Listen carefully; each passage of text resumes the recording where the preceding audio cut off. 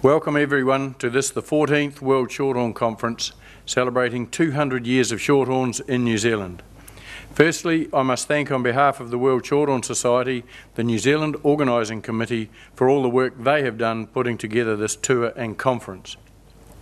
I hope those that have been on the tour around New Zealand have enjoyed themselves as much as I have. Remember, what happens on tour stays on tour. Even blondes, fast cars and left behind passengers. As a farming industry that is in reality a food producing industry, we have big challenges to confront in order to produce the highest quality product off an ever diminishing land base. In the last few years alone, New Zealand has lost 17% of our most productive land to urban sprawl and lifestyle blocks, something in the order of 150,000 hectares of land lost to food production forever. Further to that, we have a rapidly expanding middle class in Asia seeking a high quality food. The projections by 2030, China should have 1 billion middle-class consumers compared to 360 million in the US and 400 million in Western Europe. Unfortunately, complicating this scenario is the ever-increasing restrictions being applied by the democratic majority living within our cities. I fear reality and the understanding of what is required to produce food will not be fully understood by the majority until prices go through the roof, and this will inevitably happen. More restrictions, more costs, more expensive food. The challenge for us is to produce more quality food from less. Thank you.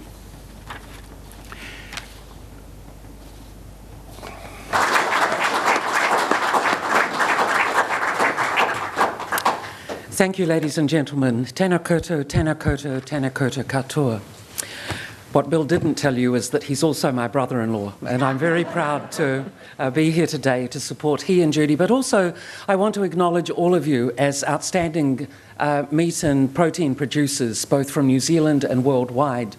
Our country is very proud of that history of production. The shorthorn industry has been enormously influential in the arguments around quality breeding, quality production and constant improvement. And I'm sure those of you who are visiting from abroad share some of those values as well.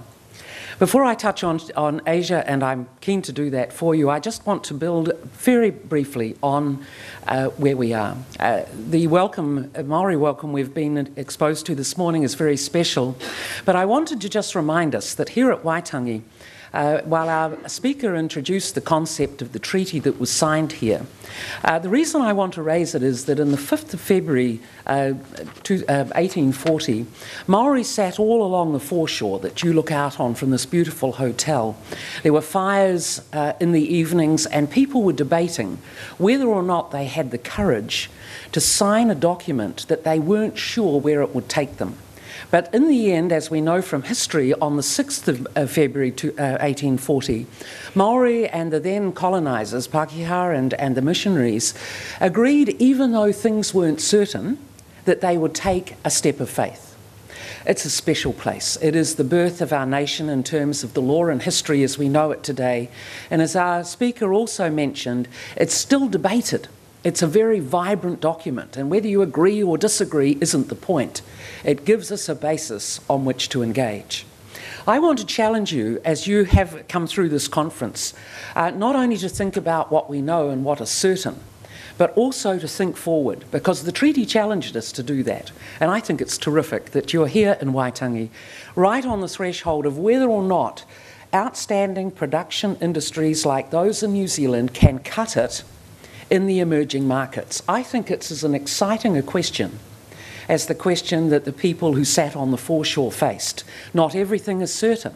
The markets are complex. We often don't really understand what we're seeing.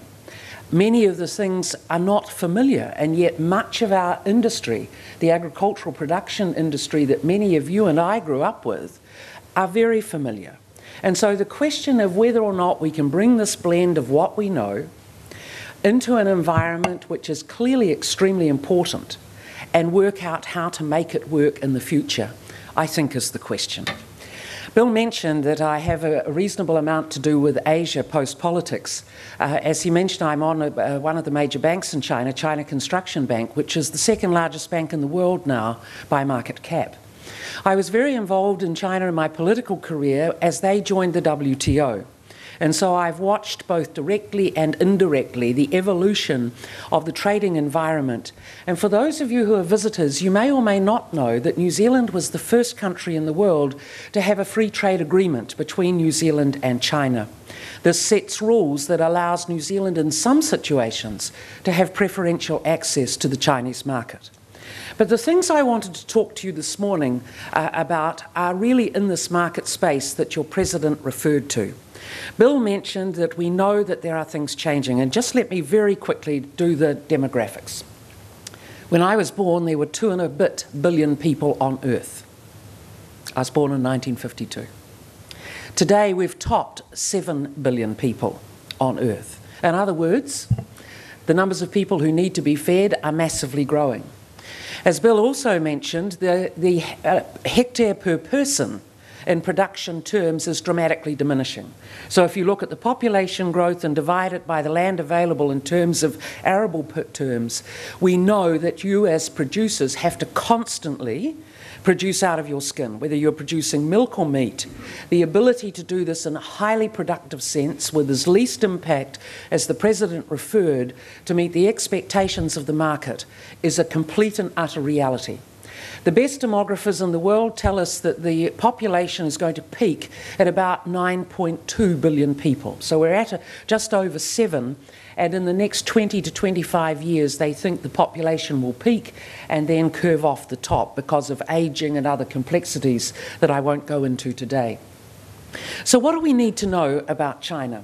Well, firstly, those who are projecting these things, and by the way, every projection should be viewed with scepticism in terms of the detail, but an open mind in terms of direction. And what I mean by that is we could spend all morning debating Bill's figures, my figures, or others on whether they're factually correct. But let me put on the table that the direction is absolutely clear. That the amount of food required going forward, the best recent projections in volume terms is that we'll need 70% more food by 2050. In other words, the quality and use of food will change, but the volume absolutely is going to have to increase. And this will be driven by the middle classes. And again, I want to challenge you. The middle classes, you know, are like us. If you think about Western society, and I'm speaking generally here, there were about 1 billion people that we could describe as middle class globally, and they are mainly like you and I. And in historic terms. Often the people who have gone and settled countries, often of a similar European origin in one form or another, and very similar in values and expectations, often in cultural preference as well. In other words, the lens we look at for this middle class is familiar. But the reality of that 7 billion people I referred to, the growing middle class is not like us. Often they have a very different cultural perspective. Often they look at food entirely differently. You and I look at food and talk about nutrition. If you come to Asia, they look at food in terms of wellness. Many of you, if you've sat down with an Asian family, they'll be patting you on the back if you're a gentleman and pointing to something on your plate and saying this is very good for men's virility or very good for women's complexion. The whole issue of Chinese medicine is a wellness concept. And we need, as producers in the Western world, to understand if we're going to market effectively, to see that that resonates with the consumer rather than us trying to tell them what's good for them. So to come back to the question of the middle class. In New Zealand, it's certainly true that we are an affluent first world nation because we've sold to the middle classes historically. My challenge to you is, do we know enough to be able to continue to sell to the middle classes in the next 50 years? And the challenge in that point is not so much whether we are good enough, but whether we're smart enough to understand what we need to change, not what the new consumer in the middle class needs to change in order to make that connection. The meat and protein demand is most certainly going to continue to rise. It's expected at the very least to double. And many of you from your different countries will see the demand cycle in terms of what you're selling into Asia astronomically growing. New Zealand continues to break records in both the red meat area and in the milk protein area in the volumes we sell. The real question is whether the value uplift that we're wanting from those volumes is actually occurring. And if I were hard on us all, I would say we are picking the low-hanging fruit. At the moment, the easy volume of basic quality is being sold into those markets. Whether or not we can work out where the veins are that give genuine value uplift, I think is still yet to be explored. And in my view, it won't happen from the production end of the market. It will only happen if you understand what the market is asking for and then produce and present in a way that resonates so the consumer is willing to pay for the value uplift. In other words, it has to speak to the consumer from their value proposition, not our production position. These are challenges which mean that we must invest in understanding much more about what's in the minds of these middle classes and what they need to really prefer. Just to divert, you and I as red meat producers start from the back foot in Asia. Historically, red meat in Asia was eaten by poor people. At the moment, the proportion of red meat sold or consumed in the Asian market, in particular in China, is still a relatively small proportion. Only 13% of all meat that is consumed in Asia is in the red meat category. And that's not a matter of not being able to afford. Often we flatter ourselves that we're at the top end of the market. Goat meat and sheep meat was seen as hard, often lacking in quality, and it was the things that the poorer people within the community, particularly in northern China, relied on. So we have a huge a repositioning issue to be able to try and crack. The good news is that that is already starting to occur at the top of the market. If you see my last 2 points on the slide, I was checking the January figures, and China's imported red meat in the January this year has surged by 812% year on year compared with last year. Last year, 0.4% of that meat was fresh chilled meat. It's up to 4% now, so 0.4 to 4% of all of the meat going in. So we're still basically selling frozen meat to China. The question of whether or not we can get into that high-end fresh meat, whether it's business to business or business to customer, I will come back to. But we are breaking through, and that's a good thing. Also, as I note, China is starting to consume more sheep meat. In the same month, that is January, 243% increase on the January before in terms of meat imported worldwide. This is not just from New Zealand, this is sheep meat taken in worldwide. I don't have the dairy figures, but I can tell you they're just straight line growth. Anyone who is watching milk production and the consumption of milk production in China will know that there is dramatic intake increases. When I first went to China many, many years ago, it was rare to see people drinking fresh milk or even treated milk. Today, even at banquets, you will have milk served on the table. It is penetrating the market at multiple levels. It's also a fantastic offset if you're getting stuck into a big night of multi. Multi and milk almost offset each other. Multi is the hard liquor, the rocket fuel in terms of alcohol consumption in China, and they have found that if you drink milk, it makes you more able to have a good night out. So China is important, and there are many, many aspects we could talk about, but I want to just quickly challenge you not only on the Chinese market, but also some of the other emerging markets. Now, this is a demographic slide on the age profile, and I only give it to you as an illustration. If you're interested in tracking global demographics, there's a very good website called Global Demographics Limited. And I'd encourage you when you're searching on your search engines to just track some of the figures. And the only reason I wanted to give this to you is if you're talking to your companies or you're a leader, a director or senior manager, I think it's wrong, or we'll keep making mistakes if we only sit and look at this year's annual production and trying to find a market for it. We have to come back and look at where the big emerging young markets are globally. As you will see, the Middle East, the vast majority of their people are under 30. In other words, this would be an investment market, but one that we need to pay attention to in the medium term. If you come down to the second to bottom slide, affluent Asia, you will see that in fact the demographic in the middle years, the 25 to 39-year-olds and the 40 to 64-year-olds is the largest part of that graph. The importance of that is that they are in that period where they have high levels of discretionary disposable income. In my view, the next 30 to 35 years in both affluent Asia and China, both of whom have that mature part of their economy, all of whom are on upwardly mobile income experience and increasingly have discretionary income. These are people who both meat and milk producers and to some extent wool producers need to focus on. If you love tracking data, that demographic site is definitely worth looking at. I want to move to a completely different concept to challenge you. So you are outstanding producers, but what are consumers doing in China today? I came back yesterday from a board meeting in Asia, in China, and I was astonished at the bank that we were presented with an e-tailing paper. And I thought I would share some of it with you. You might say, so how is this relevant to you? Well, I can tell you that what I am observing going on in China is one of the most dramatic megatrends, and I track megatrends globally. It's one of the most dramatic megatrends I've seen anywhere.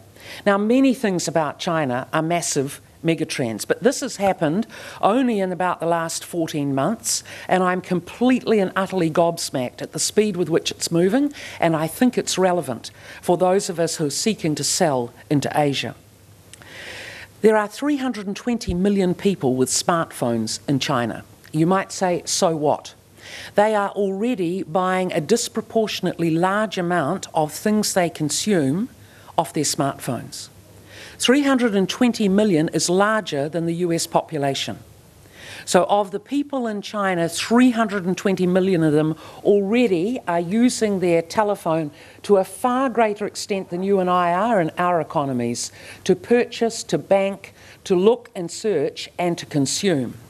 The second thing that's fascinating is that they are not just shopping online.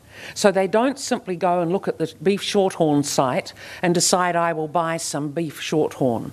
They already have developed what they call e-markets. Now you could think of eBay or TradeMe as an e-market that is selling a defined set of products, but these are more sophisticated again. They are literally e-markets where people are now searching, not a shop by shop, but by product by product. So if I was a young woman and wanted a pair of trousers, I wouldn't just go to a Trelise Cooper site, for example.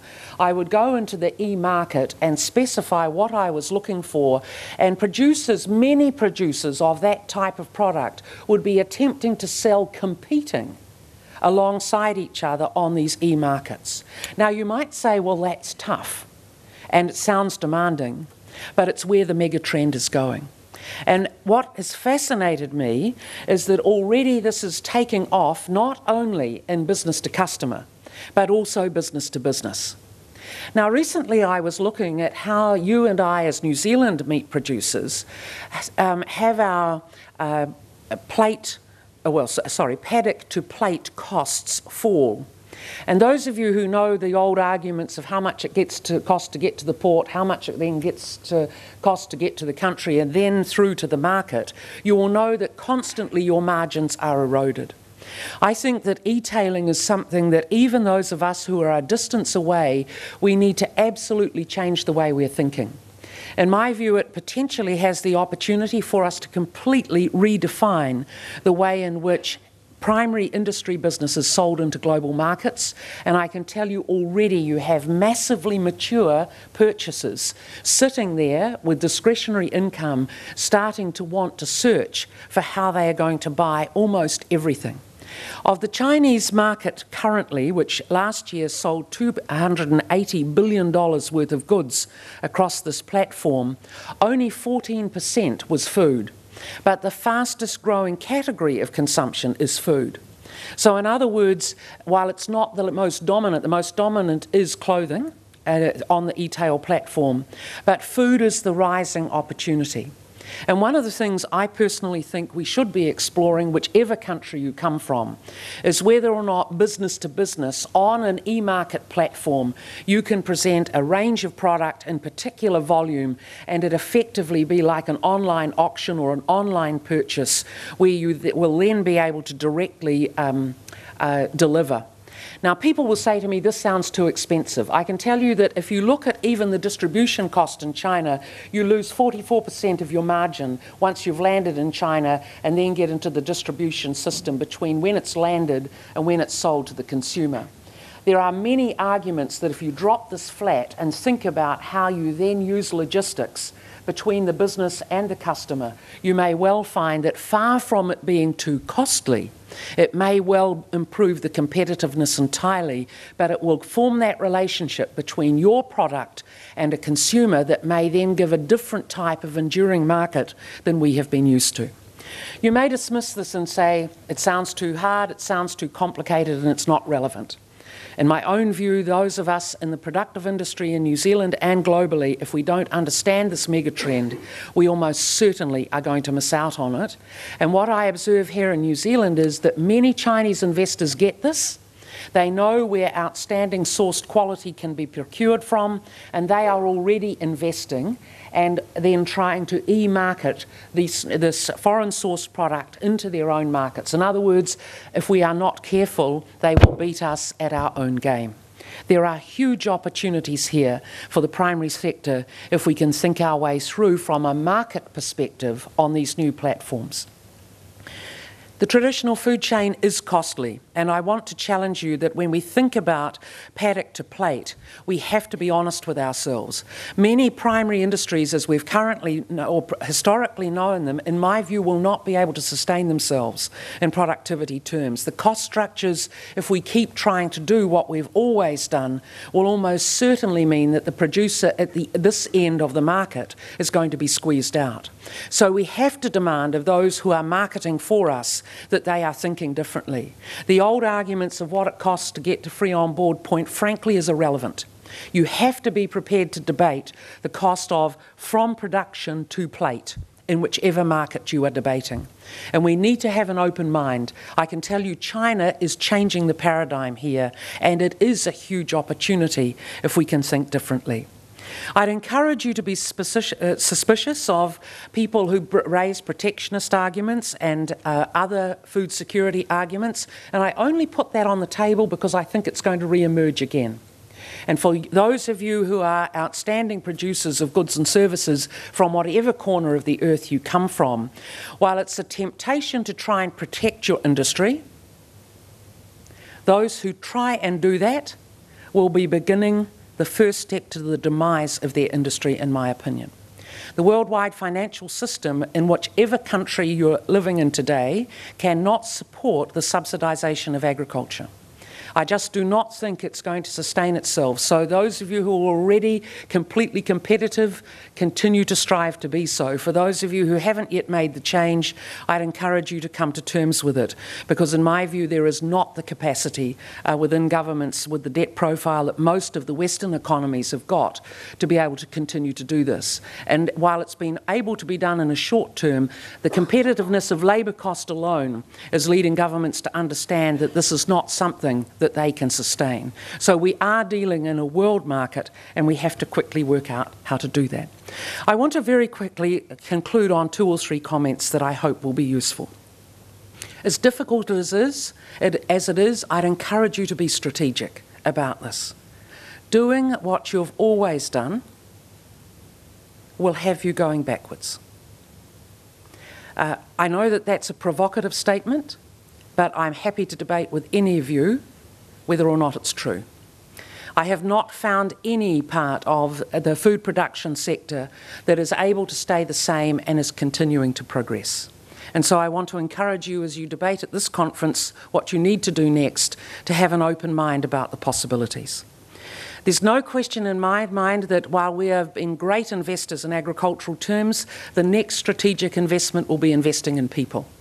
And those people will not be the production-led people that you've been familiar with. You still have to do that, But the next strategic investment will have to be with people who know stuff you don't know. And it may well be about e-markets, or it may well be about consumers and their preference. It may well be how to make your production link with their expectations. Cultural design that resonates is critical. You know, we still send beautiful racks of lamb and hope that Asia will appreciate that. Now, a rack of lamb is a rack of lamb, but why we don't think about, for example, the Asian events and celebrations, and by the way, Asia celebrates almost everything, almost every week.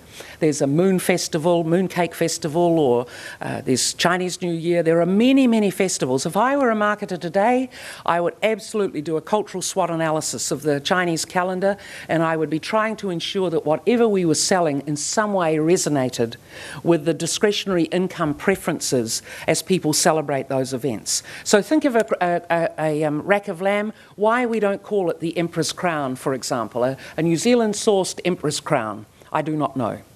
And does it matter to us? I can tell you it matters to them. If you speak to them in quality meat, a celebration of high-quality New Zealand-sourced product that allows them to think about perhaps a Chinese New Year event where everything imperial is celebrated, why wouldn't we do it? And these are simple concepts where there's a value uplift proposition that I think we need to explore. So when I say to you, cultivate design that resonates, it's a cultural challenge that not always thinking that we are right and we know best, but rather what's in the mind of the people we're seeking to sell to, and how can we position our outstanding products in a way that resonates with them. The Moon Festival's another example. They buy mooncakes galore. You know, why we wouldn't use either a fillet steak or something, you know, perhaps a sirloin steak, something high quality as a moon steak from New Zealand as part of that festival. Again, these are huge opportunities sitting under our nose. I want to leave you with these two images. The little boy I met in a trading market. Chinese are margin traders. In other words, they're as smart as hell. And anyone who thinks they're going to trick them, forget it. It's hard doing business in China. It's demanding doing business in China. And investing in your people, you have to put people on the ground there. I know if Fonterra was here today talking about the San Lu issue, they would say had they invested in far more people on the ground to protect their quality of supply chain and the logistics, they may have been, not would have, may have been able to avoid the calamity. And while you can say, well, is that our business or theirs? If you're going to do business in any other country, it's your responsibility to make the investment that will protect that investment properly. And the right people in the right place at the right time is still an extremely important part of thinking about how to effectively enter the Chinese market. I want to leave my last comments to the little girl on the right. This is Tajiri. She lives in Namibia. Burton and I spent a little bit of time in a wee project in Africa, but Tajiri is 15 years old now, and it was 4 years ago. We were there, and Tajiri is a fine young woman who lives in the very northern part of Namibia. We had been filming her, and she'd been talking about her life. And she then said to my daughter Anna, I want to ask you some questions now. The first question she asked was, do you live with your mother? In Namibia, if you live with your mother, women do most of the hard work, by the way, in Namibia. I won't say any more as to whether they do it here in New Zealand, but women are revered in that respect. No, Anna didn't live with her mother. Jenny lived in New Zealand, and she lived in London, and Tajiri had hardly been to the capital of Namibia. So these were complex concepts. Anna's boyfriend was with her, and she said, so are you married? A young woman in Namibia, if she was lucky, would be married by 16. If she was unlucky, I would argue she'd be married by 12.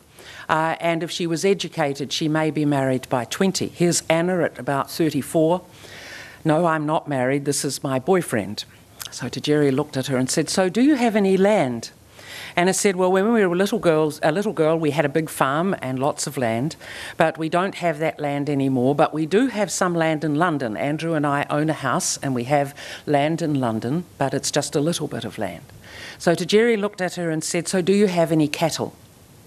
Anna said, well, we used to have a lot of cattle when we lived on the farm, but we don't have any cattle anymore. Cattle are collateral in Africa.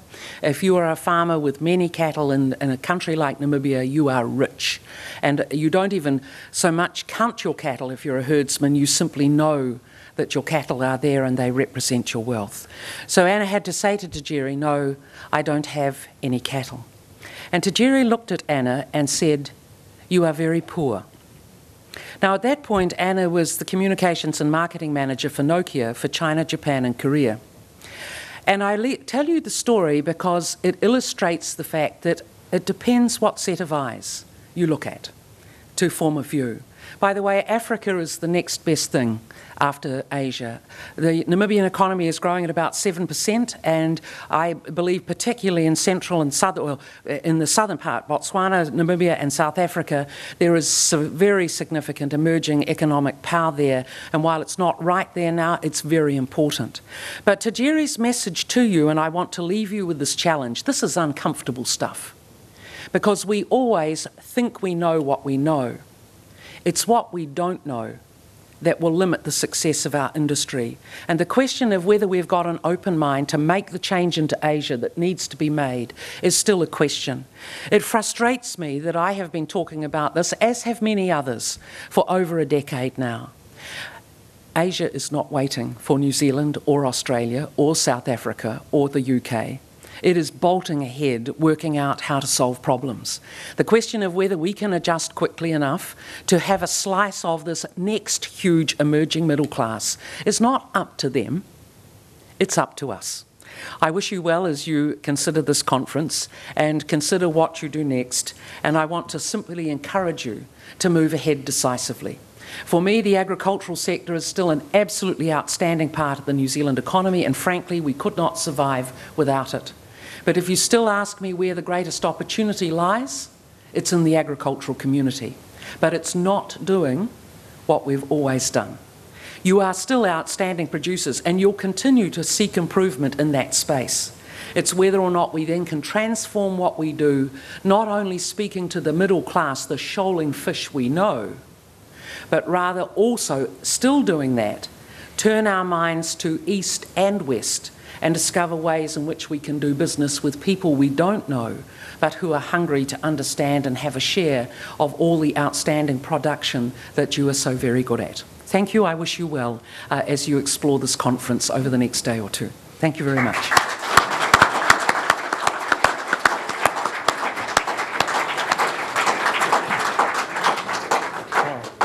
Thank you very much, Jenny. We're truly honoured to have you here, and especially with your experience in the subject you've been speaking about, and you've certainly laid some challenges down for us, and I'm sure we'll all be looking to accept those. Thank you very much. Right. The next, where's my place on the page? Here we go. Next we have the country report from UK, and Frank Milne. Here we come. Thank you, Frank. There we go. Thank you very much. Right, I'll just do all your introduction. Grant's current role at the Alliance Group is sales manager for beef. He's been in this area for 10 years, predominantly looking after America. So he's been employed by Alliance for 28 years, and began when Alliance had one plant operation, and now we have 9 in total. So thank you, Grant. We'll look forward to your address. Thank you. Thank you very much, and on behalf of Alliance, it's a pleasure being here this morning. It certainly is a very nice place to come to, and tough act to follow actually, the speakers that have gone before me, but we'll do our very best. I'm going to do it in 3 stages this morning. A little bit about Alliance, who we are, and what we do. Then a little bit about the markets itself, and where the global beef economy is at the moment, and the part that Alliance/New Zealand play within that. Currently, as John said, we started, Alliance was formed in 1948. And then we started with one plant basically in Invercargill, which is way down the bottom for those of you that visited, just not too far from obviously Mount Linton. As time has progressed over the years, we now find ourselves with 9 plants. We bought 2 different companies at 2 different times. We bought C.S. Stevens in the late 80s, and then we bought Waitaki in early 1990. And then from there, we've also established 2 plants now in the North Island. So most of them are relatively new, as you can see from there. Dannyberg, built in 2003. Levin was built in 2007.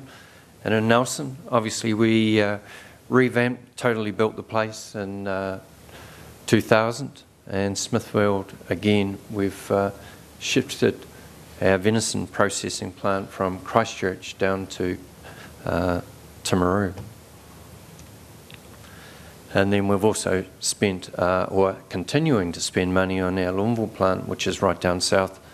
And over the last 10 years, we've spent, as you can see there, $250 million in further processing and developing our plants and trying to bring into continuing to keep them up to date.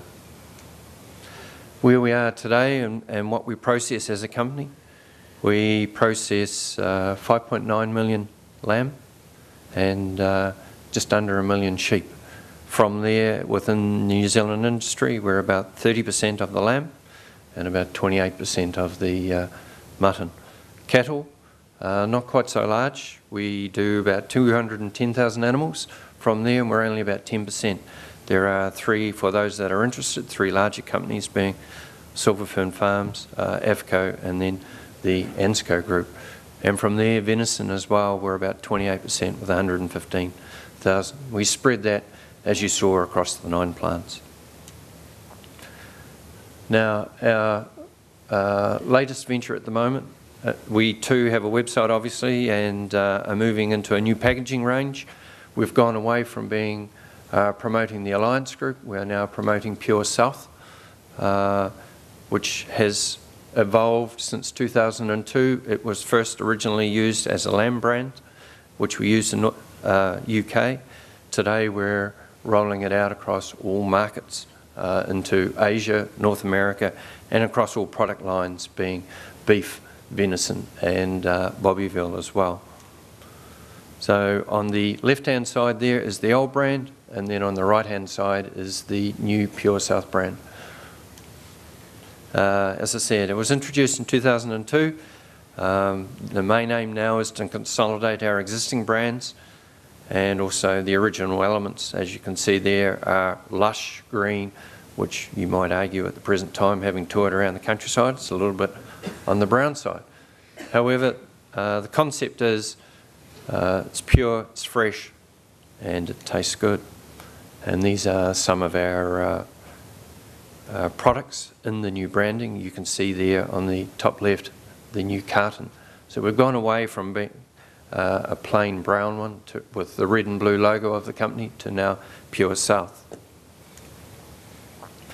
And as part of our sponsorship also, we are investing in the New Zealand rowing, hence the reason you can see the rowers in the background there. We're also very strong in promoting grass-fed beef. Obviously, in New Zealand, for those that don't know, we only have the 1 feedlot. The rest of the country, out of the 2.2 million animals that we slaughter every year, are all majority grass-fed. And there are a number of reasons, which I'm all sure you're very familiar with, as to why grass-fed is so much better for you. I'm not going to go into it. The presentation that I'm presenting obviously will be available at the end, so there's no point in, I'm sure you'll get sick of looking at figures and that, especially by the time I've finished. As for the world scene, it's already been touched on earlier actually, that the growth and the population is considering expanding rapidly. In the 1987, you can see there we're at 5 billion, and as Jenny pointed out, it continues to grow, and as you can see there, that prediction is 8 billion, but who knows where it's going to stop. So it continues to grow at an enormous rate, and obviously for us, being in the food business, it's certainly the way to go at the present time. As I say, population worldwide is growing, consumption is increasing. Even with 8 billion people, it only takes a small portion to eat beef, lamb, or whatever the case may be, and their wants are enormous. There are major domestic producers, EU, South America and China are inclined. Again, as it was touched on earlier, land use is being swallowed up at an enormous rate. So we're having to get a lot better, a lot more smarter at how we do things. And for New Zealand, we're somewhat removed from that a little bit in the respect that we only have 4.5 million people in the country, whereas our nearest neighbour, for argument's sake, Sydney has that in one town. So we're quite lucky. We have enormous resources here and wide open spaces. Now a little bit on the global beef scene, I guess. As you can see from there, this is taken from a conference that was had last year, and we'll put it into a simple pie graph. As to the major producers of the world. This is the top 10, and as you can see from there, United States clearly the largest, followed by Brazil, and EU are all combined in there, and then China, obviously, which is fourth and 12%. Now, to put it in perspective, you'll see there that Australia is 5%. Now, Australia has a $14.2 million slaughter. New Zealand has a 2.2, so it pales into significance why we are no longer, or we are not present on this graph. As for the exporting of beef, it changes somewhat. India goes to the top, a lot of it with buffalo meat, which is exported into the southeast region, into Malaysia, Indonesia, and combined a lot there. Australia has jumped, obviously, now to being the second largest exporter, Brazil third, and United States drops to fourth. And this is where New Zealand starts to appear.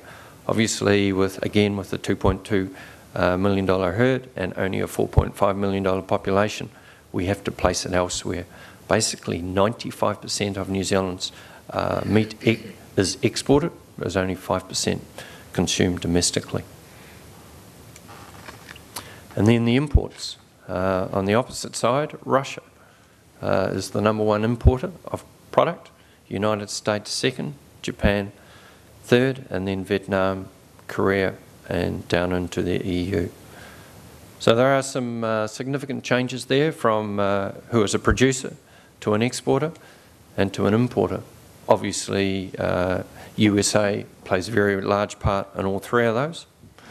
And on the imports. So these are some stats. I'm not going to bore you with these. Basically, in short, there are 2 islands here within New Zealand. 75% of the beef slaughtered within New Zealand is in the North Island, and only 25% of the beef is slaughtered in the South Island. It has changed a little over the past few years as we've seen dairying move further south due to the climatic conditions. In the bottom half of the South Island, it's been known to be rather cold, grass doesn't grow, and it's always difficult to take animals through to the proper term in the time frame required. Most people don't wish to take beef, for example, through to a second winter period, and they'll have them slaughtered before there. So the mix changes a little between islands, but again, these slides will be available for you to look at. And of course, our percentages have changed somewhat over the last few years. If you look back in 2007, Alliance Group were slaughtering 57% steer. As time has evolved, dairying has become more stronger, more populated, more profitable to some extent as well, that we have reduced our steer kill, and on the back of that, the cow slaughter has increased significantly as well. So as a company, our profile has changed over the last few years. We've continued to expand in both, certainly in beef. Unfortunately, as far as lamb goes, it's diminishing, and I guess that's on the back of how well dairying is doing and land use change within the South Island. This is a reflection of the Alliance Group cattle kill and part of the nature of the business that we have to deal with. Week 1 there is the 1st of October at the start of each year, and obviously week 52 is the 30th of September. That's our fiscal year or financial operating year. Now you can see there that we start off slow. This is a combined kill for Alliance Group. It starts off slow pre-Christmas and has a small period in January where it's quite quiet, and then builds up towards March, April and May, where we are very, very busy, and that is totally a cold cow kill on the back of the dairy industry changing their mix, reducing the age of their herds, and then obviously for us in July, August, September, we basically have no kill whatsoever. So you can see on the steer kill, it's all over the place, I guess. But the point being, the heifer and the cow kill make up the bulk of our period. Now, in a 10-week window between the end of March, the end of June, we slaughter as a company half our processing numbers.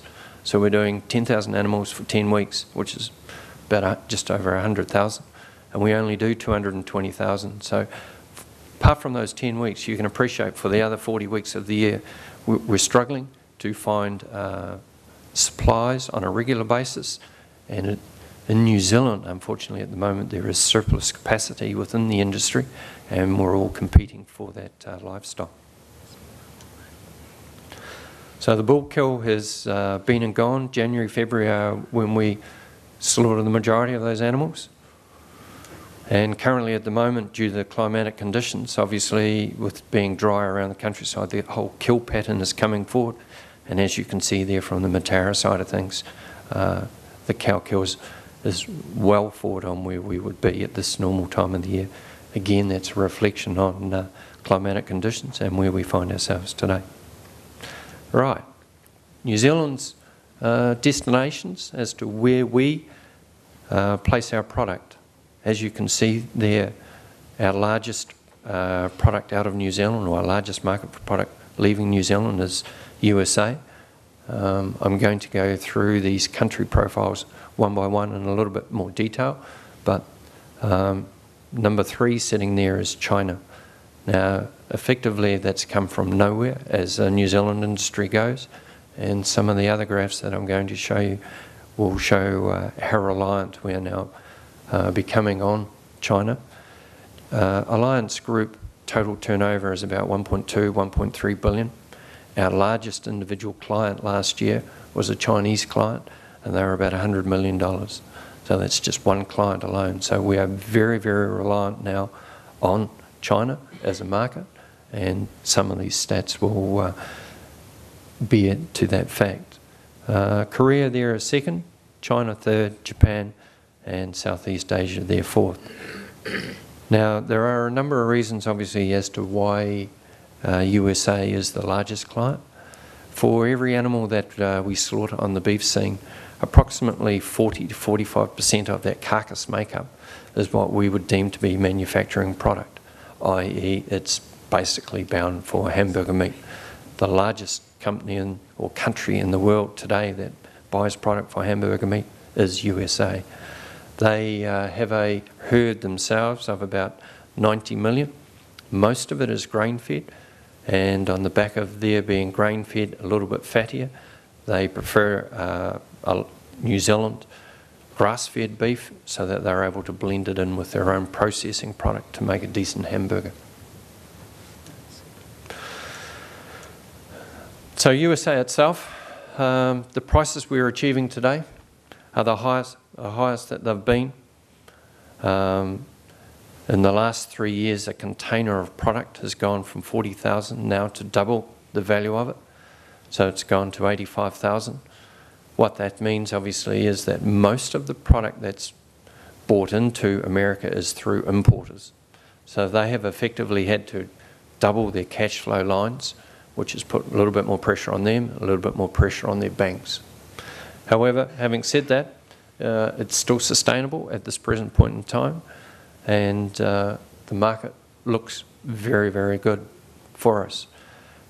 The domestic in USA is competing for, as you can appreciate, most of the product slaughtered in USA is from grain-fed lots.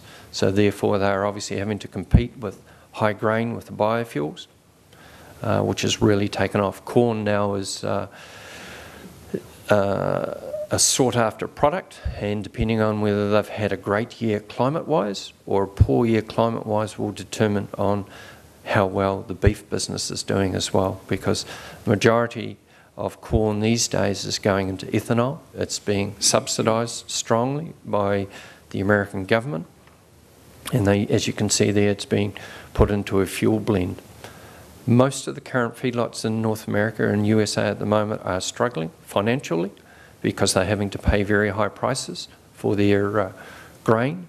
They're also having to compete with the currency as well. You saw there that on the previous ones where they are still one of the largest exporters. Fortunately, that may well change because the largest market that USA was putting product into was basically China. Now, USA and China don't have a protocol, and a lot of the product, or all of the product, was going through what was deemed to be termed the back door. It was going in through Hong Kong, it was going in through Vietnam, and through a number of, some through North Korea as well. So illegitimately it was going into the market, being found on all the tables, and for a number of years the Chinese government have been allowing the US to put product in there and have been quite happy with that. However, what they've come to realise now today is that not only is beef going in through the back door, but they don't know what else is going in through there. So they've now decided to tighten up all their border controls, and you'll find now that USA is no longer allowed to export to China, and that in itself has opened up the door for both. There are 5 countries which I'll come to further on the track. Now, New Zealand does have a free trade agreement with USA, and our tariffs there at the moment are only 2 US cents per pound. Long-term outlook for New Zealand into North America is pretty good because they themselves, through their own herd, has diminished. It used to be at one point in time well over 100 million. Today it's down to about 89 million. So they too have gone through dry times, and climatic-wise I should say they've had droughts, and that has forced a lot of animals to be killed. They haven't rebuilt any of their herds now for a number of years, and as soon as they start rebuilding their herds, that too bears well for New Zealand. As I touched on earlier, the reason that USA is so large in New Zealand's market or dependence is, as you can see there, from steers, about 44% of our product goes into manufacturing, again, hamburger meat, heifers, cows and bulls. As it goes, it gets bigger. So currently at the moment, for manufacturing-based product, New Zealand has very little other options for people that will take it in and grind it. There are some product going into Japan, some product going into Indonesia, but nowhere near on the large scale of what USA is taking. Korea, the second largest market for New Zealand currently, is heavily influenced by tariffs. As you can see there, it's 40% on beef. USA was banned from Korea in 2003 due to the BSE being found, which was great for New Zealand. Prior to that, we were very small, had only 9% of that market. Over the years, as time has progressed, and now at the moment, USA are allowed back in there. So we can see from the next graph how it has affected us. Predominantly, the market itself takes rib cuts. That's basically your bone and rib cartilage with a little bit of meat. It goes into soups, and you can also see there that RER means cube rolls, sorry. USA has a free trade agreement with Korea, which New Zealand and Australia do not. So therefore their advantage is quite significant. And they have a lot less tariffs to pay. It is a valuable market for us. However, it is under tight economic pressure, and it's struggling with its GDP. So if we look at this graph here, you can see 2003, this is pre-BSE. New Zealand had 9% of the Korean market. USA had 67% of it, again because of the free trade agreement that they've had. Australia 22%. As time has progressed, now USA is in the process of being declared BSE free again. They've been able to do that. The isolated cases that they had were supposedly that isolated. So they've been able to come back in under a same conditions as what New Zealand and Australia are now and basically be declared free of BSE again. So where does that leave us? We did in 2010 move to 13% of the market.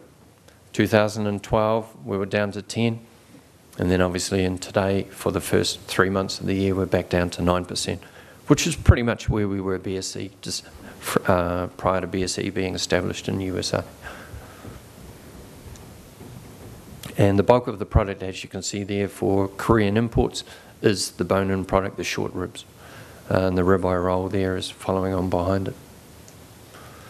Japan has been traditionally a very important part of our markets. It's been a strong buyer of beef. New Zealand has been number 2 into that market behind Australia. Australia has a very distinct advantage in the respect where it's geographically placed. It's closer, it's cheaper freight-wise. So they have some economic woes, which have, well, major problems post-earthquake. I mean, we're all aware of the problems that they've had as far as that goes. They have a shrinking population. They're struggling with manufacturers. What has happened there in the last wee while is that they have devalued their dollar in order to try and strengthen or assist the manufacturers in promoting business. In December 2012, obviously, the yen was devalued by approximately 18%, which has been a major boost to exporters, but it's been a major problem for the importers, and they're having to pay a lot more higher for it. And Japan, if anyone has done business with Japan, they are not, how can I say this, people that will make a decision lightly. They like to procrastinate, think about it, look at their other options, see if they can buy it anywhere else. And a day-to-day trade may take you 3 or 4 days there, whereas a lot of the other countries we're dealing with, the decision's made on the spot. The price is okay, bang, it's done. There's talks of free trade happening, but not yet. The biggest issue with Japan that New Zealand holds is that, again, pre-BSE, we were number 2. Since BSE, when Japan refused to take product from North America unless it was under the age of 20 months, they believed that cattle under the age of 20 were not subject to having BSE. One wonders why, but you know, that's their prerogative. They have recently just changed that, so that they have now opened it up again back to the 30-month-old animal, which is what it was prior BSE. How that will affect New Zealand? Certainly one of the largest volumes of product that goes into Japan is the beef tongue. It's a delicacy in Japan, and pre-BSE, the price, to give you an example, was about $2 US a pound. During BSE, where USA was excluded from their market, it got up to about $10, $12 a pound, which effectively made it more expensive to import than tenderloins. So they're very passionate about their tongue, and it's one of the only markets in the world that, for whatever reason, prefer to eat beef tongue. So unfortunately, today's price is back to where it was about pre-BSE, which is just over $2 US a pound. And the restaurants themselves, again, the beef tongue is a product that is eaten at a restaurant, and again, because they were struggling financially, they didn't eat out, and therefore, obviously, that's the other reason for the market going backwards. The other one is they are very strong believers of grain-fed beef. They have invested a lot of money into the Australian industry, and as you can see there, they prefer their meat very heavily marbled and fat. not quite what I would prefer, but each to their own. Indonesia was a very large part and growing on our market.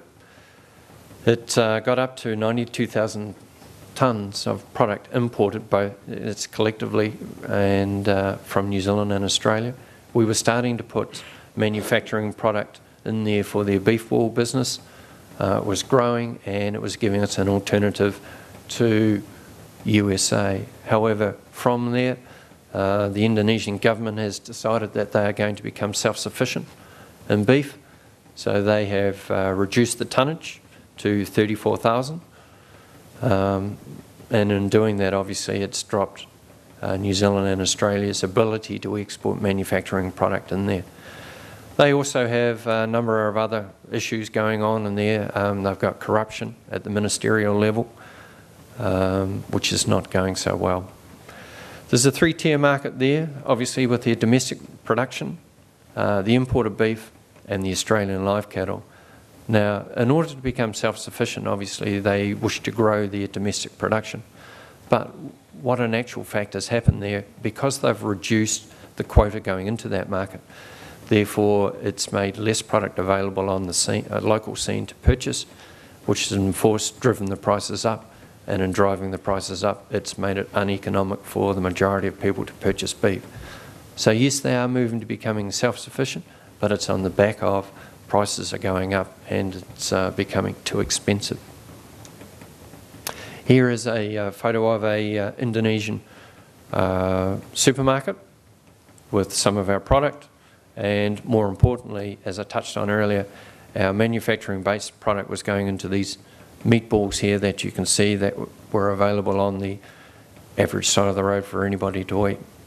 That's become a thing of the past now because they can't get any cheaper material to go in them, and they're having to because of the export quota.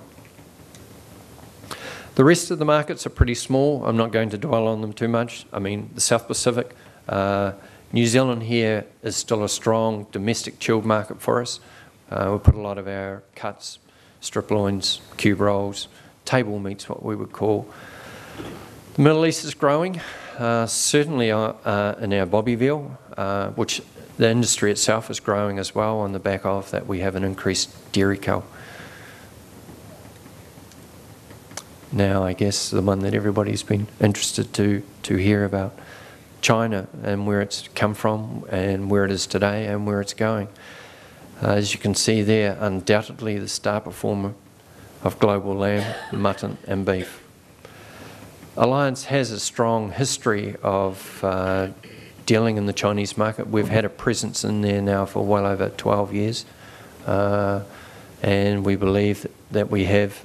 It's taken us a long time to find the appropriate right partners, as I'm sure you can appreciate. It's not a market that you can go into. Dame Jenny touched on it. If you are going to go in, you have to make sure that you have the right people. It's taken us a long time to get where we are today, but we now believe that we're very well established in there. As far as export figures for the industry go out of New Zealand, we are and have been leading the charge there for quite some time. However, having said that, with the demise of USA in there, it now opens up for everybody to go in there. We are fielding constantly 3 or 4 inquiries on a daily basis from everybody who has a friend of a friend or to wish to start doing business up there. And I mean, it's you have to pay homage to them. You cannot just cut them off at the knees and say, look, we don't want to deal with you. We'll sound them out. But we now have a variety of customers up there. We have about 8 in the beef scene, and we've got about 3 or 4 major customers on the lamb scene. As I touched on earlier, our largest client as a company is based in China, and they are to the value of $100 million last year. So it is a significant market for us, and as I go through these graphs, you'll see why. So they've gone from, again, Dame Jenny touched on the low-hanging fruit, which is a very common term. So it's the cheaper end of the market. And for us, I guess, for those in the cattle trade, you're talking about the flaps, the navels, and all the cheaper end of product. They've moved on from there, and they're now starting to move higher in value as well. On the lamb side of things, as you can see there, they're starting to take shoulders, full carcasses, racks, legs, and a number of other products. As far as importing into China goes, you can see there that 5 countries have been cleared for export into China. This is what we would deem through the front door, not through the back door. So Brazil, Uruguay, Australia, New Zealand, and Canada. Now Brazil at the moment has most of their product being consumed domestically, so they are not a major player. With the USA and Brazil now out of the market, imports from Australia, New Zealand and Uruguay have ramped up considerably. Chinese official import statistics show that the country recorded 70,000 tonnes of beef last year, with the market shares as follows.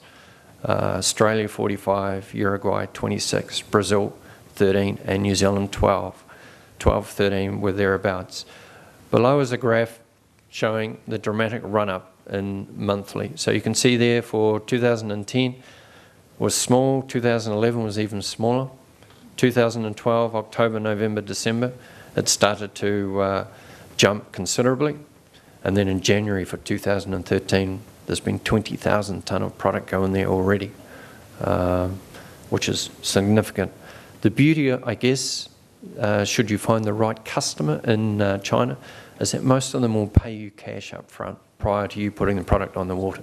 So you can't get a better relationship with your customer if they're going to pay you cash up front even before you put product on the water.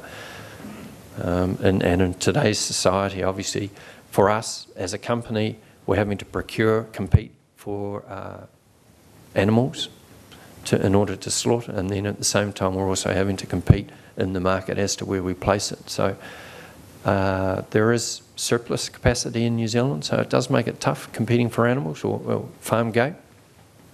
However, obviously if you have markets like China who are going to assist and pay you prior to putting product on the water, it does allow you to make 1 or 2 decisions that you would normally not make.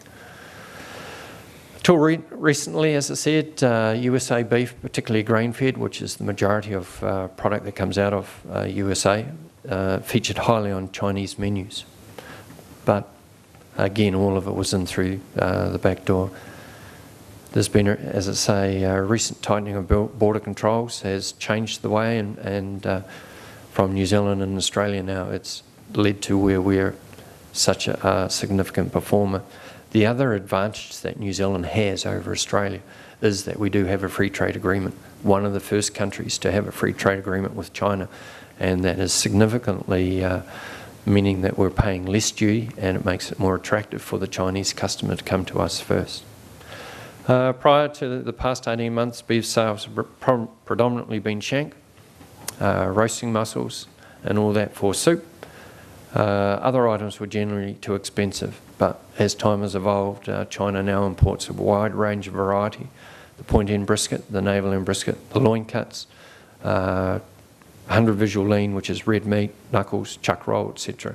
And China is quickly dislodging their Asian neighbours. What it means for Alliance Group, on the lamb side of things, you can see there that they are our largest client, 24% of our market share.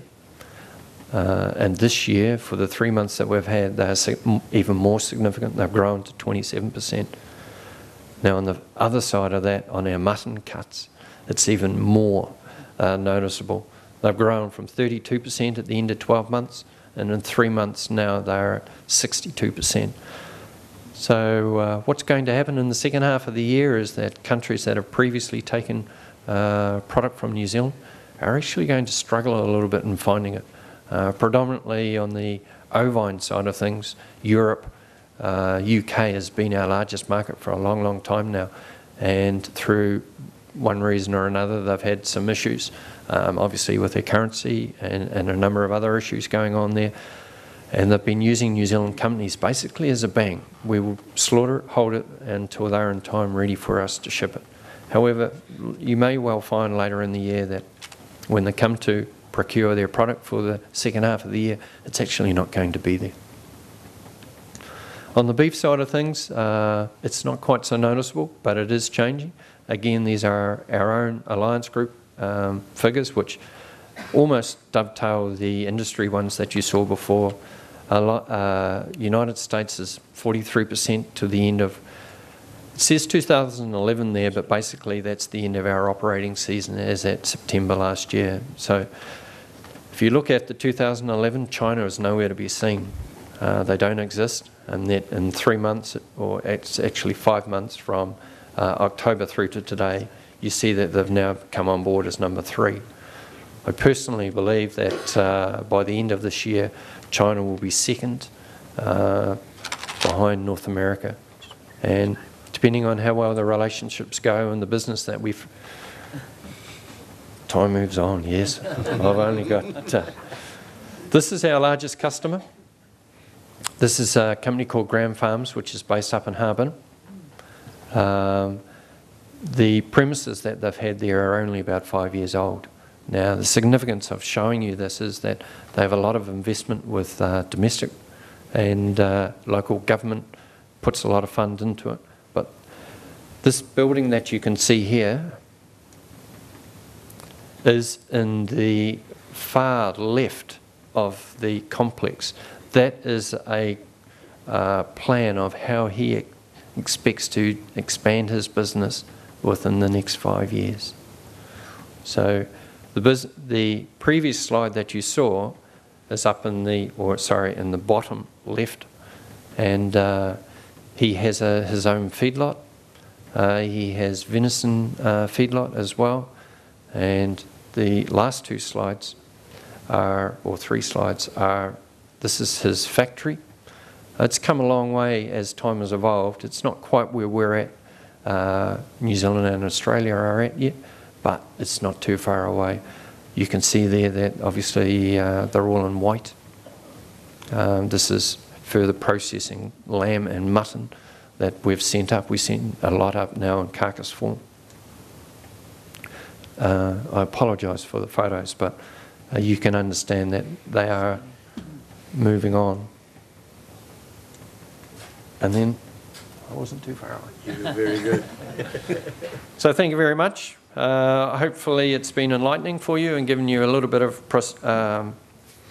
what's going on in the market here today. And again, we'll be available for questions.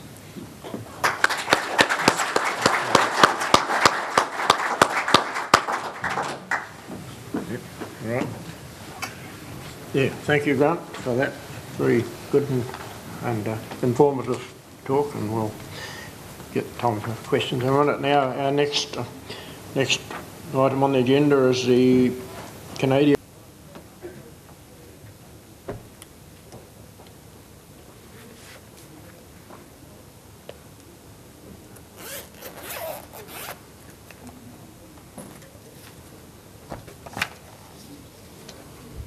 Thank you, Mr. Chairman. Good morning, ladies and gentlemen. None like Bert, you may come as a surprise to you that I didn't attend at university, so my report won't be 50 minutes long. It may also come to as a surprise at you that my report will be probably regarded as quite short. But anyway, my report comes from, on behalf of the President, Council and members of the Dairy Shorthorn Association of Australia.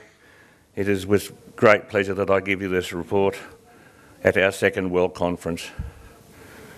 G'day from Australia. Since our last report to the conference, dairy shorthorns in Australia have been enjoying increased growth in both registrations and memberships. Although still a small breed in numbers, we believe dairy shorthorns still have a valuable role in the Australian cattle industry.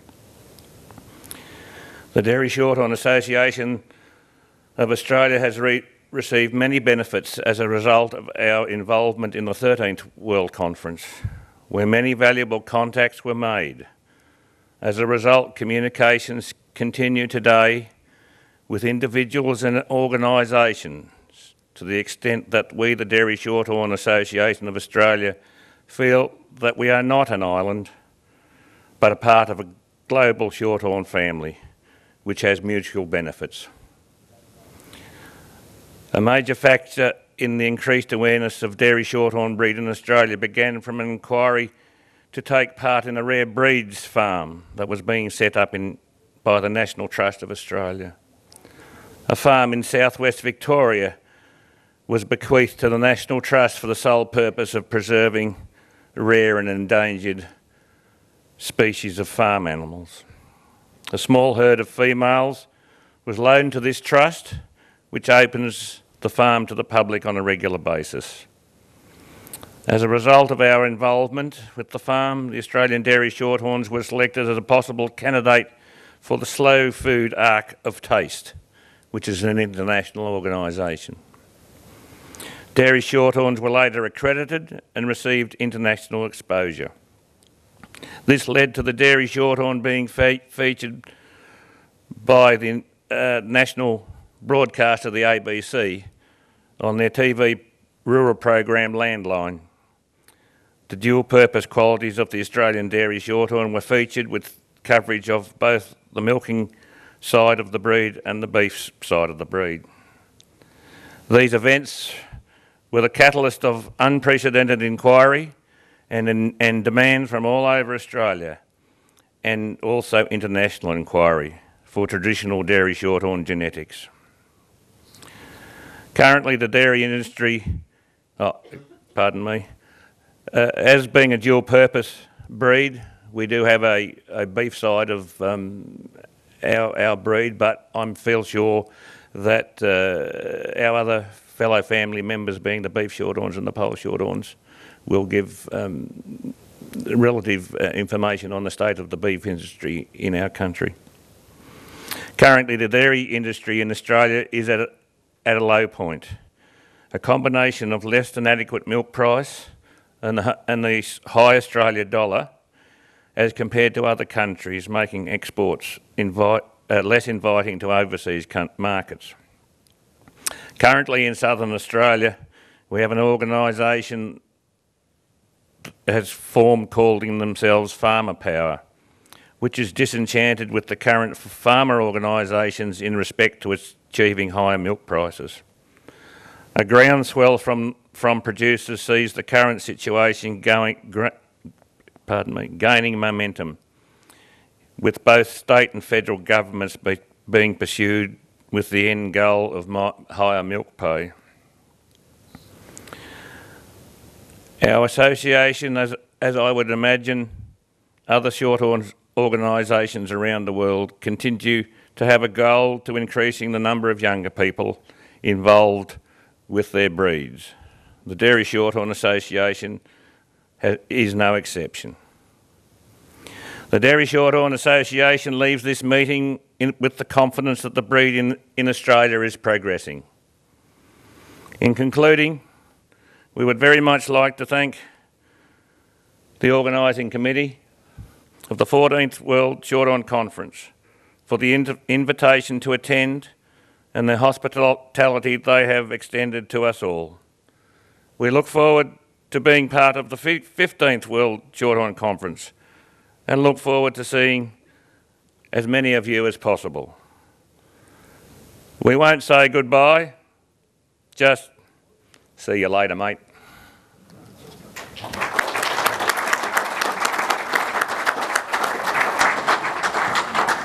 Thank you, Malcolm. Our next speaker is from Beef and Lamb New Zealand, Richard Wakeman. Richard is General Manager of FARM with Beef and Lamb New Zealand. Richard is responsible for research investments on behalf of levy payers in the development of extension programs for farmers. Richard is also responsible for the genetics investments by Beef and Lamb New Zealand. Welcome. Thank you. That's right. Welcome. Thank you. Thank you. Good morning, ladies and gentlemen. It certainly is my pleasure to be here this morning for the 14th World Shorthorn Conference and celebrating 200 years of Shorthorn. So what I'd like to start this morning with is just taking you through Beef and Lamb New Zealand, our vision, which is a growing sheep and beef industry providing sustainable profits for future generations. And our mission is delivering innovative tools and services to support informed decision-making and continuous improvement in market access, product positioning and farming systems. Beef and Lamb New Zealand is by farmers for farmers. Beef and Lamb New Zealand belongs to New Zealand sheep and beef farmers and is funded by farmers who invest together to benefit the whole industry. It is guided by farmers through their Farmer Council in the regions and our farmer elected directors. This collective investment and oversight delivers outcomes to farmers that couldn't be achieved alone. The red meat sector in New Zealand is big. It contributes around $8 billion each year to the New Zealand economy. The success of the red meat sector is critical to everyone who lives in New Zealand. Beef and Lamb New Zealand is the farmer organisation that plays a critical role at many points in the value chain, providing independent information, tools and services that can help farmers make the best business decisions. We deliver these activities through the 4 programs: farm, market, people and information. My role as General Manager Farm, I look after the research, development and technology transfer for whole farm systems. We have our market division or our market program which looks after both market access and market development.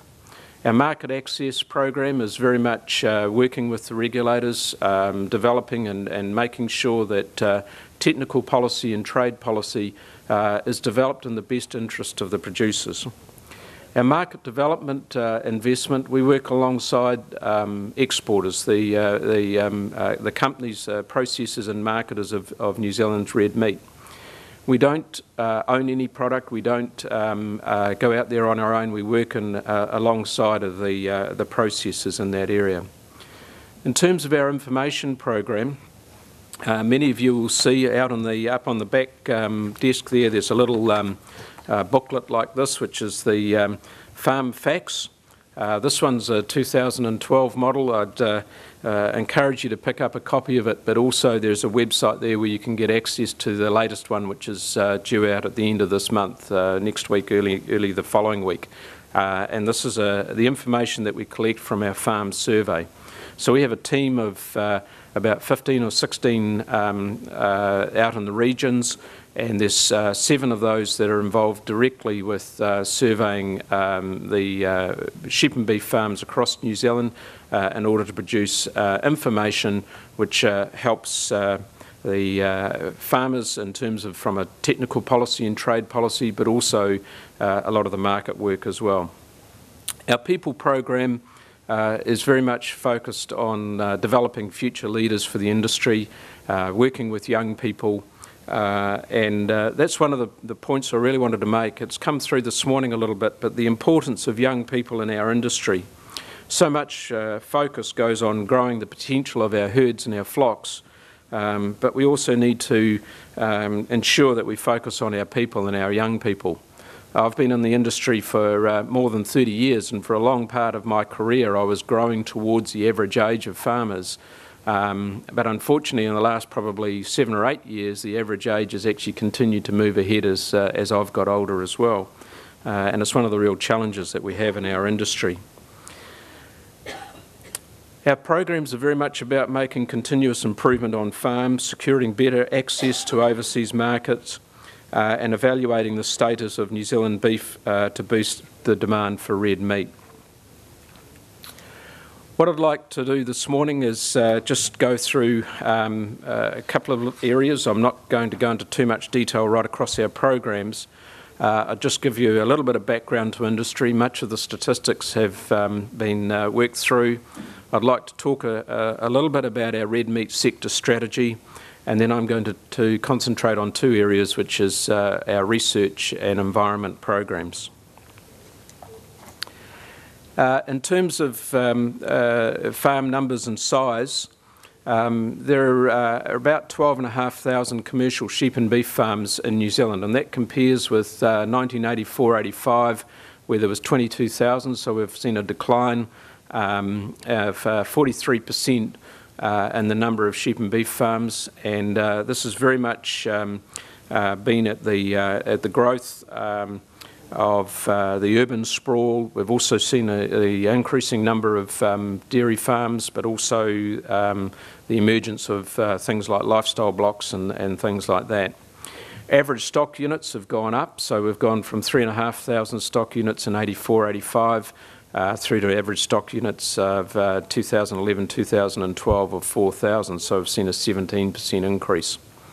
In terms of the number of dairy herds, they've gone from 15,881 down to 11,798, which is a 26% decline in the number of dairy herds, and the average cow at peak have gone up from 144 to 393. So we've seen this aggregation. There's been a significant level of aggregation in the dairy sector, which has actually seen a lot of those properties expand, and not only taken in the size of the properties, but they've also had to increase the amount of dairy grazing that's actually taken on. So dairy grazing has become an important part of the New Zealand sheep and beef farms.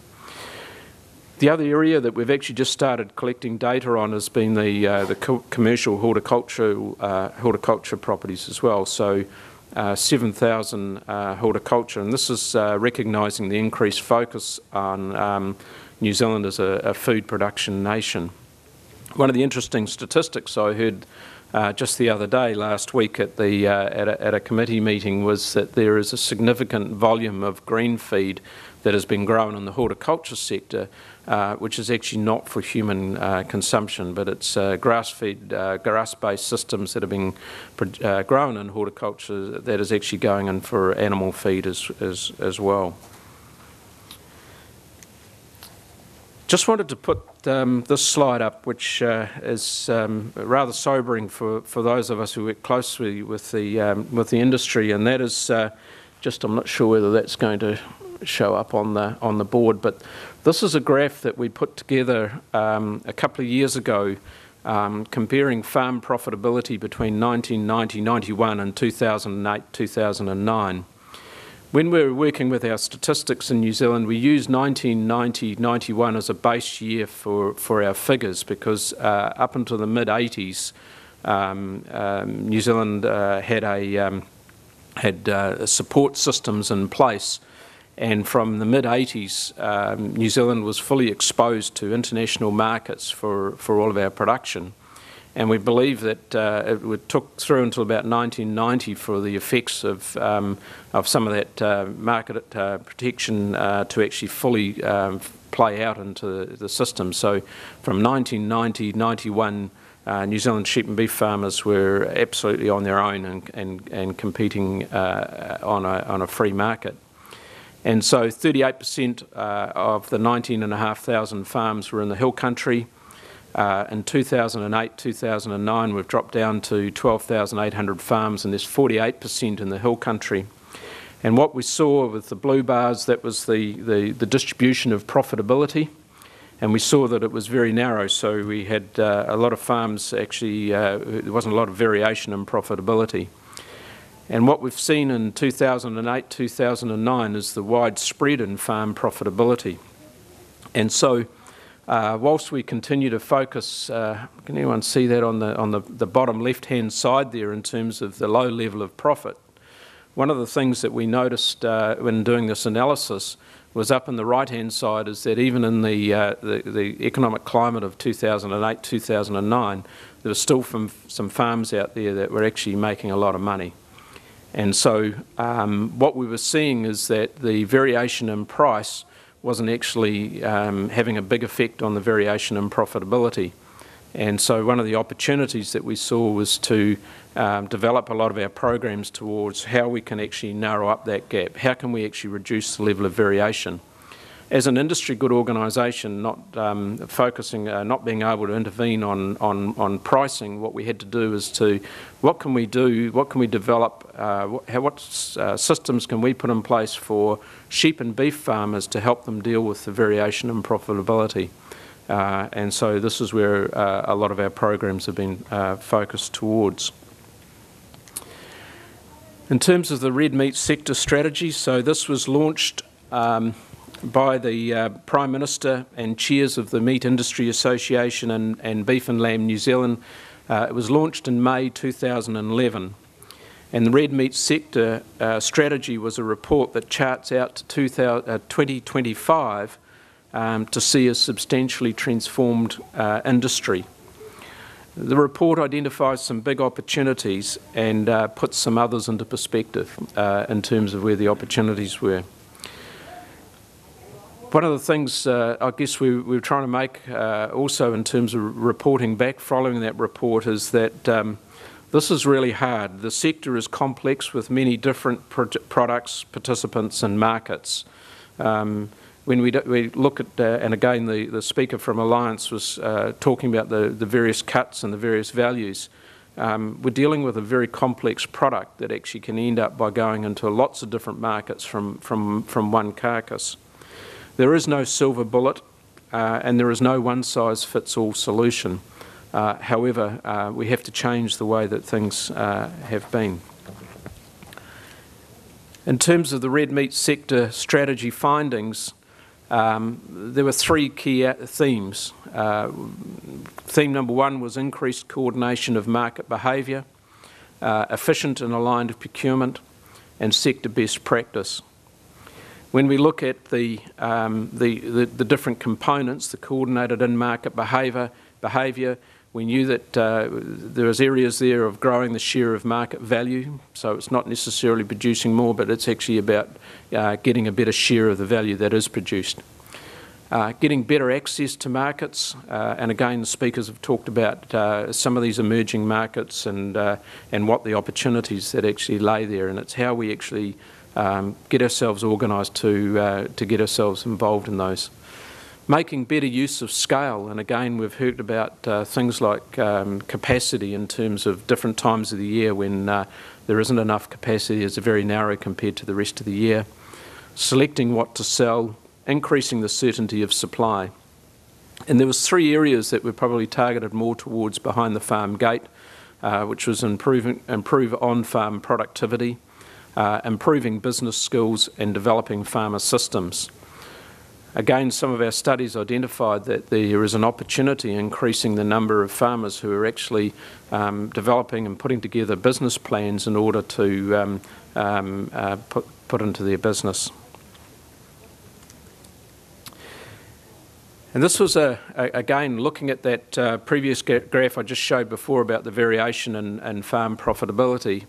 This is an example of what could be achieved. So if we looked at the variation, so that graph, if you think about the graph and the variation of farm profitability, if we look at that another way and said that if we were actually able to take this group of farmers there and not take everyone to the top, but just lift everyone up to that 70th percentile, that's worth about another $180 million of profit before tax in terms of how do we actually improve that variation in farm profitability. So that's one of the real aims and the challenges that we have as an industry going forward. And Beef and Lamb as a farmer organisation, we are charged with investing farmer levies and developing tools and services that actually can help bring that change about. So I'd like to talk now just a little bit on our research and development program. We have 6 main areas of our research investment as our organisation. Improved forage and feed efficiency, more productive and efficient sheep, more productive and efficient cattle, reducing the impact of internal parasites, dairy beef integration, and sustainable land and environment management. Today, I just in the interests of time, I'm just going to talk about three of those things, which is improved forage and feed efficiency, more productive and efficient cattle, and sustainable land and environment management. In terms of improving forage and feed efficiency, one of our flagship investments is Pastoral 21. This is a 5-year program that covers both sheep and beef and dairy research objectives. A lot of our research programs, we work collaboratively, not only alongside a government, but also alongside other sector groups as well.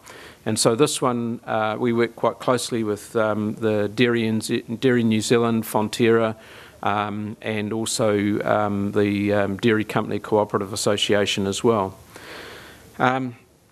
The main objective is to lift farm productivity by 3% per annum on sheep and beef farms with lower inputs and more sustainable farm systems.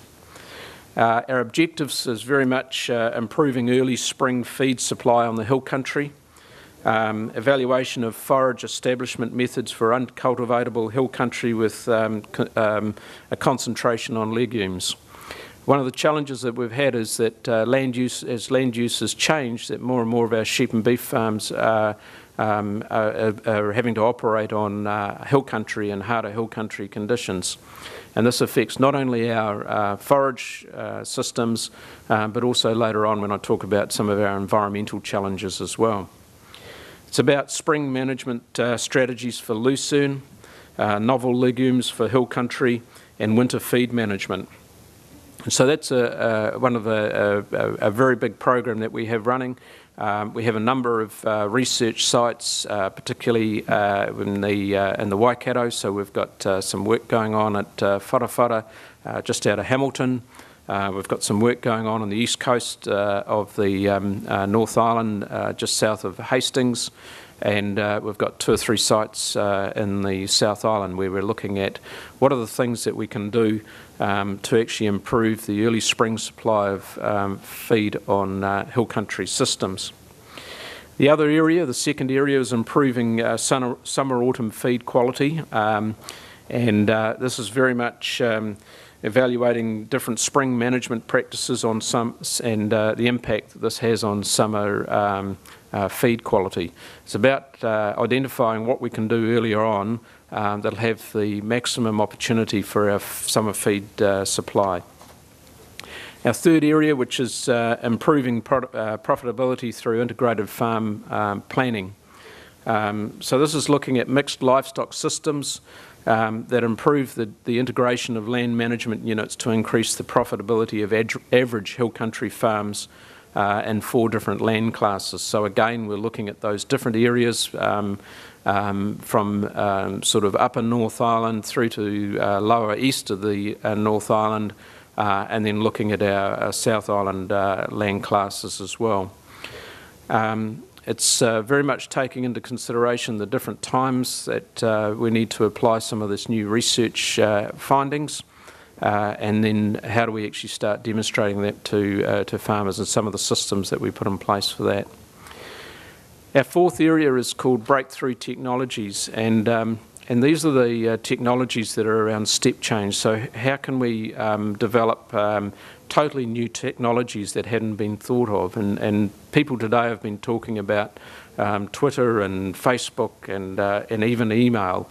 And if we look at the generation of or the evolution of technology that's happening in the e-space, we also need to start thinking about what is the evolution of technology that's actually going to happen on the farm space. So what are the new things that we need to be looking at that we can apply either through tools and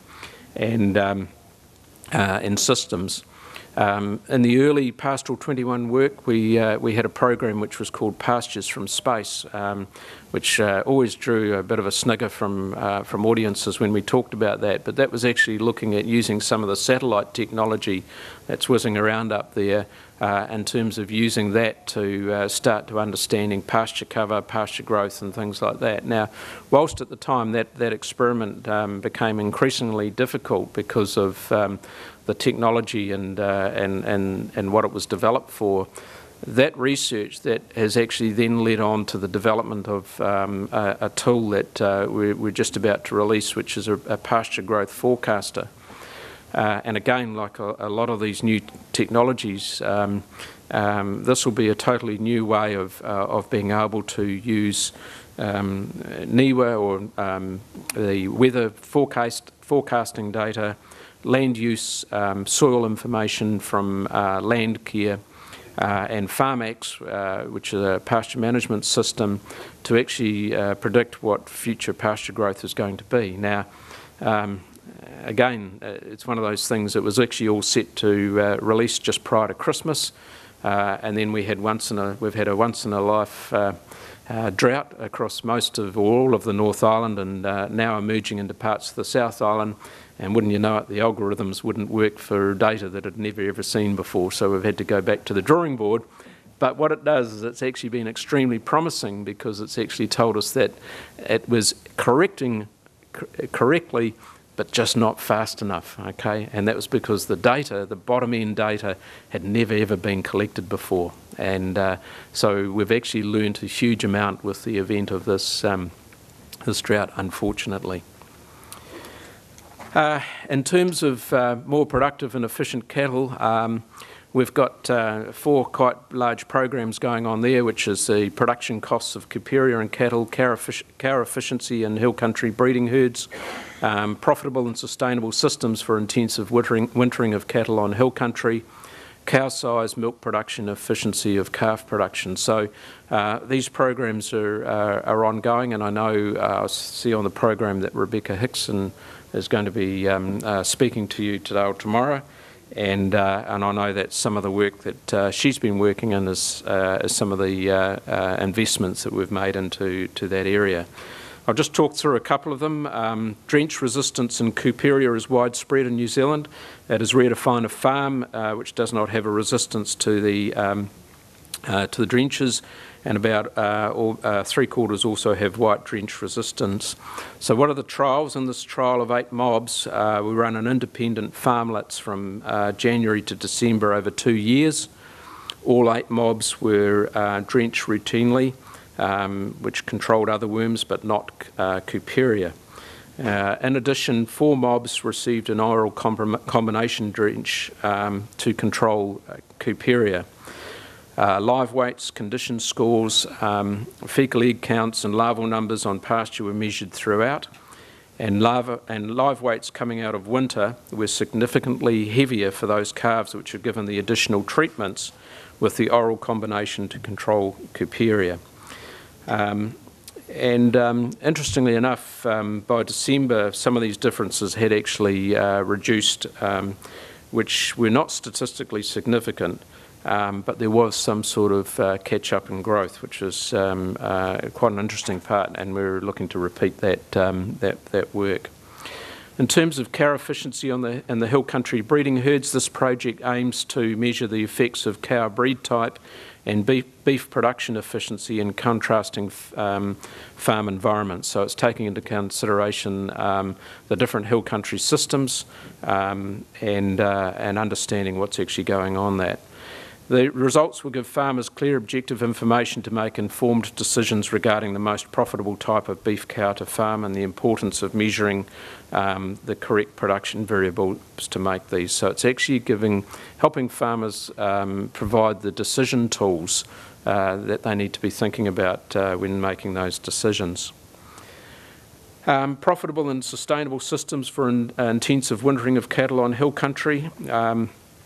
Increasingly, the impact of environment of wintering cattle in wet hill country is being questioned. Nevertheless, hill country sheep and beef cattle farmers have few alternatives, as cattle are needed on these farms to control pasture in the late spring summer period. Profitable and sustainable wintering systems are needed for farmers in these environments. Animal growth rates, together with their impacts on pasture production, soil conditions and water runoff, will be evaluated. And 4 different cattle wintering systems will be identified and enrolled in the project to provide comparative data. So that's some work that we're doing in that area. In terms of the environment, just very quickly, time marches on, I heard this morning. There's 4 areas that we're working on. Land and Water Forum. Beef and Lamb New Zealand, on behalf of farmers, have been very heavily involved in the Land and Water Forum. Industry groups, environmental and recreational NGOs, iwi, which is Maori interests, scientists and others with a stake in freshwater and land management.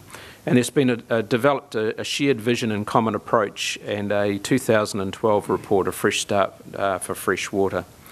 We also have the Beef and Lamb New Zealand Environment Strategy, Life Cycle Analysis, Tackling Climate Change and Sustainable Water Management. The environment and sustainable farm systems is an absolutely critical issue for farmers everywhere, and increasingly regulators are having a bigger role in determining farming systems. And the challenge we have is one of not regulation, it's actually around education. Because often the regulations are actually being put in place without necessarily a full understanding of the impact and all the information. So as a farmer representative organisation, we're increasingly working closely with the regulators to help them to increase their understanding of the impact of their regulations on the farming communities. And it's a real challenge because worldwide farmers are actually the best stewards of the land. No farmer goes into their farming business without looking to the future in terms of their objective to pass the farm on in a better state than they've actually found it. And so the real challenge for us as an organisation is how we can actually build that close relation. The other thing is how do we build a better understanding of urban about farming. Not